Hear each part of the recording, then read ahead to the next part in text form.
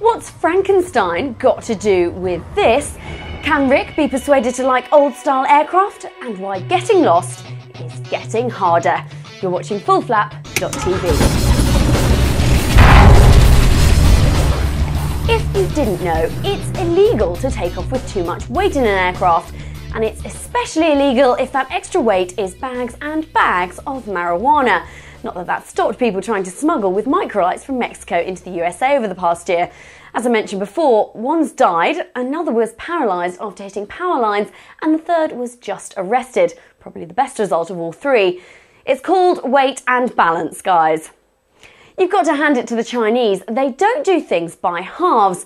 Inspired to do a little aviation, the Henan Sunwood Science and Technology Company Limited is looking to spend $60 million on 15 unmanned aerial vehicles, 70 flying boats and 15 new two-seater light aircraft. And they even have a catchy name for the project: the Development and Industrialisation of Light Aircraft. Wow. All the research and ideas are their own, apparently. Frank Robinson knows how to get aviation buzzing and how to terrify anyone else who makes a helicopter. He's been showing off the R66 to everyone, and not surprisingly, it's gone down rather well. It's a 5-seater with enough luggage room to carry the whole of Henan Technology Company. Coming up, the flight school that keeps more than a casual eye on its students. But first, Rick, our producer, is not a huge fan of historic aircraft, so being the kind of people we are, we set him up with Paul Redlinger from Fisher Flying Products to see if Paul could persuade him otherwise. A lot of your aircraft have got that sort of classic look, haven't they?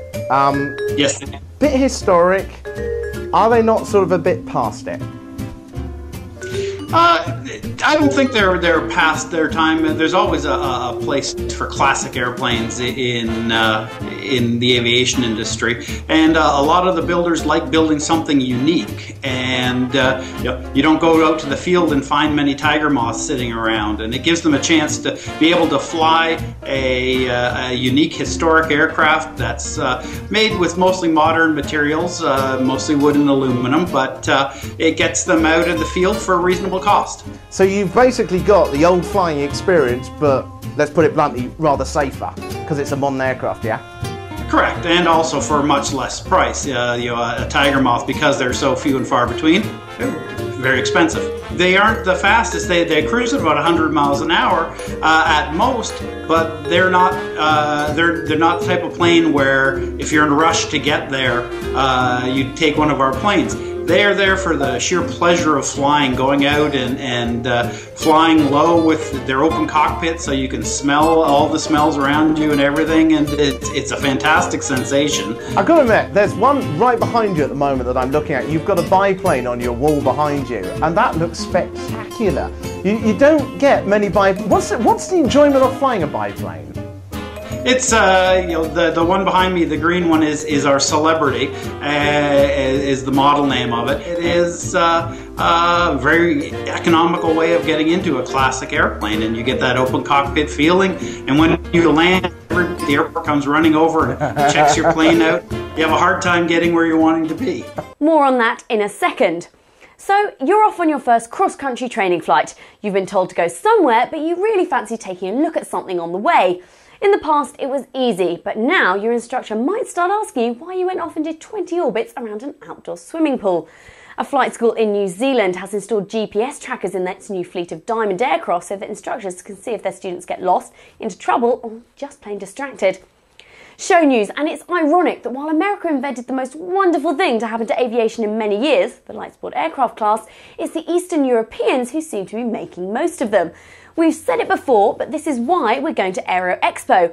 We want to know what you want to know. Is it what's coming next? Is it who's the cheapest? Or the other way round?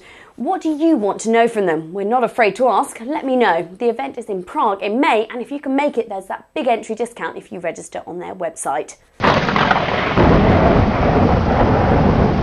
Dr. Frankenstein seemed to be on the right track when he used electricity to power things.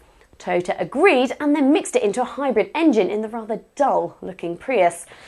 I think you know where I'm going with this, and it's true.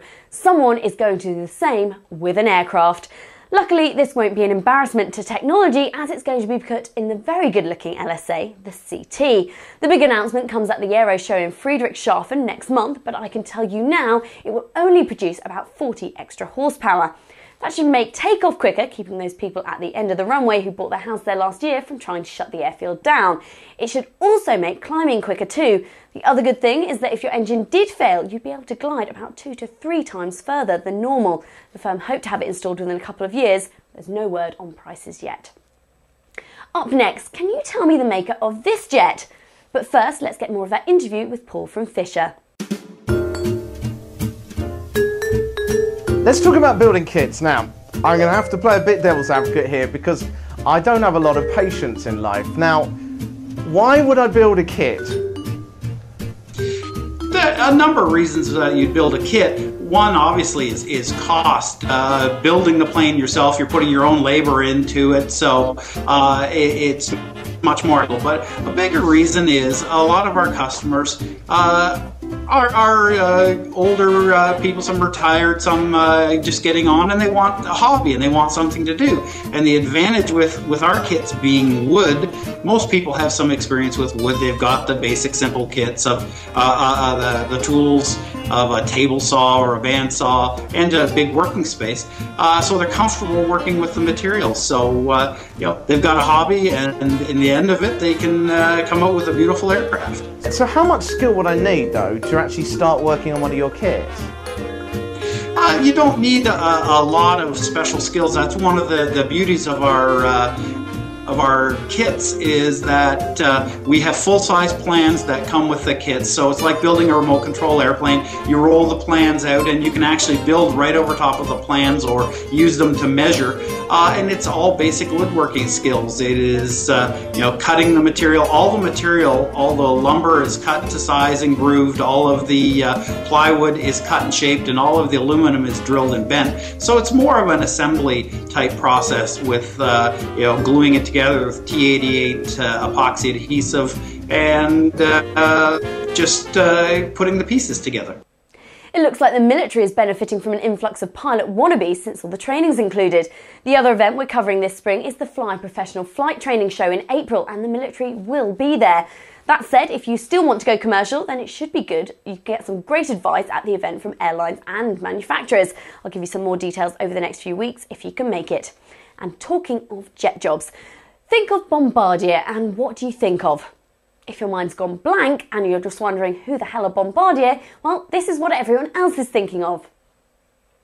You don't think of big jets, do you? Well, the firm are hoping to take on Boeing and Airbus with this, the new C Series, and to prove a point, they've sold one, even though it won't be ready until 2013. When you get to fly one, you'll find around 110 passengers behind you. Peter emailed us this week from Belgium to say he's put FullFlap.tv on his website. Hi Peter, you can find the links on this week's emails if you're signed up for that. He's got a great blog on there with some very nice pictures. Also, he's got lots of information on flying in Belgium, from light aircraft to ballooning, with places to go and a calendar of local events. So have a look at this address to see what he's doing. Every pilot and wannabe pilot has done it. Fluffed what you're meant to say on the radio. Instead of November 235 request zone clearance, it's more like November... Now, the guys at Embry-Riddle University have come up with an artificial air traffic computer system that will listen to your voice and reply correctly. The guys behind it are showing off, actually, about right now in Daytona Beach. Rick is still talking about his night flying experience in last week's show. Hope you enjoyed that. One person said the only problem was he didn't talk to air traffic control. Well, he did, but we just didn't put it in the film. And finally, I know you boys at takeofftube.com have been demanding it, so here we go. Hello guys. Coming up next week, every time we make a comment about an aircraft and say whether it's pretty or not, we get emails saying we're wrong, so we're having a fashion show. All the top fashion houses will be taking part, including Cessna and Boeing. It's all a bit of fun. Join us then. You're watching FullFlap.tv, and I'm Vicky Ferrer.